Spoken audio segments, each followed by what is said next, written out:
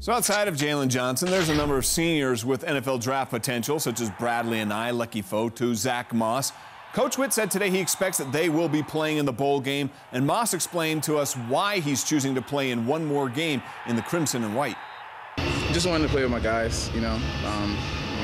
It's one of the reasons I came back was to play with these guys again, and I definitely want to go ahead and finish it off. Love this team, love the program, love the coaching, love the fans, and the community. So why not give everyone just one more